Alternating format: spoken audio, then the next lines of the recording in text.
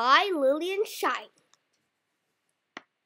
The question: I borrowed $10 from my mom and dad each, spent $17, and then returned $1 to my mom and dad each.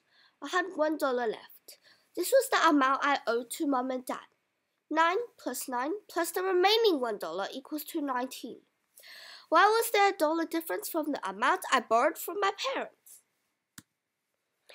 Step 1. You spent $17 and the remaining $3 is in your mom and dad's hands. A total of $20, no less, no more. Step 2.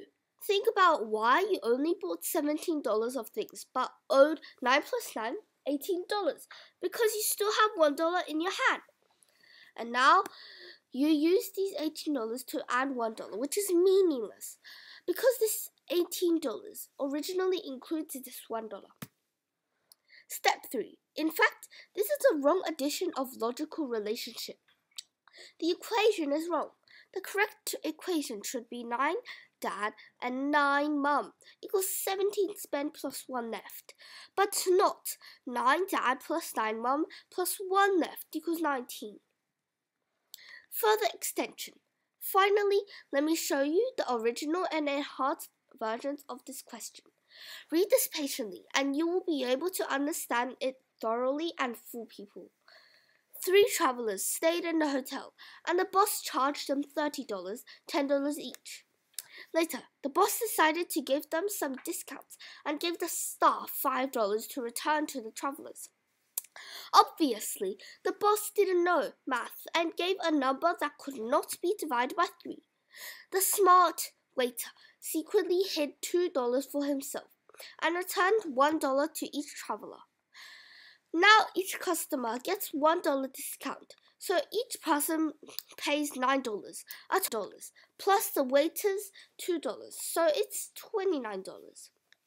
But they gave the boss $30 at the beginning, so where did the other dollar go? After reading it again, they still think it is extremely correct. And read it again. Many careless people don't understand it until they see the answer. They didn't expect it to be so simple.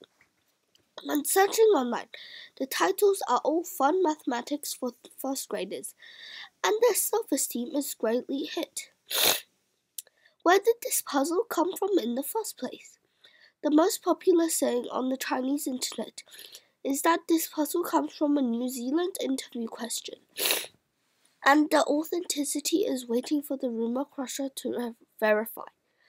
In fact, the history of this problem may be longer than everyone thinks.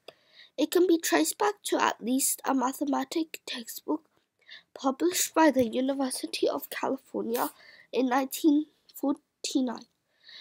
The earliest source may be unknown. The success of this paradox is since 27 plus 2 equals 29 is almost the same as 30. If the difference is too big, it will inevitably arouse suspicions. The imaginative audience began to imagine before they figured out what was added together. Who knew that the formula itself was wrong? $2 was already included in the $27, and 27 minus 2 equals 25.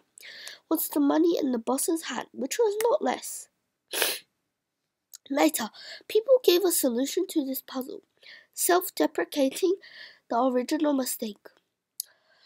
A few months later, 2 of the travelers stayed in the hotel again, and the boss charged $10 each, a total of $20. Later, he wanted to give the travelers a discount and charged $5 again. Then it was the staff again, but this time he deducted $3 and gave each traveler $1. Now the traveler has paid $9, a total of $18, plus the waiter's $3, a total of $21.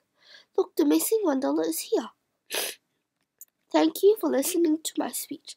I appreciate all of your effort and time taken to listen to all of the speeches, especially my one. I am very grateful. Thank you and have a nice day.